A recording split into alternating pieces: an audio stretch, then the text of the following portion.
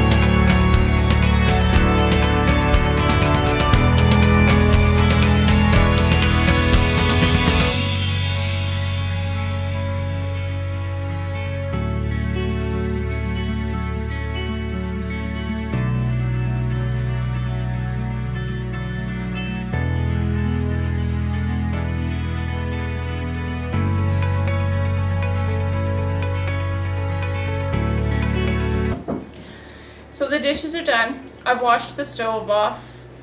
I hate using that white stuff. It's so gross, but it works really good. So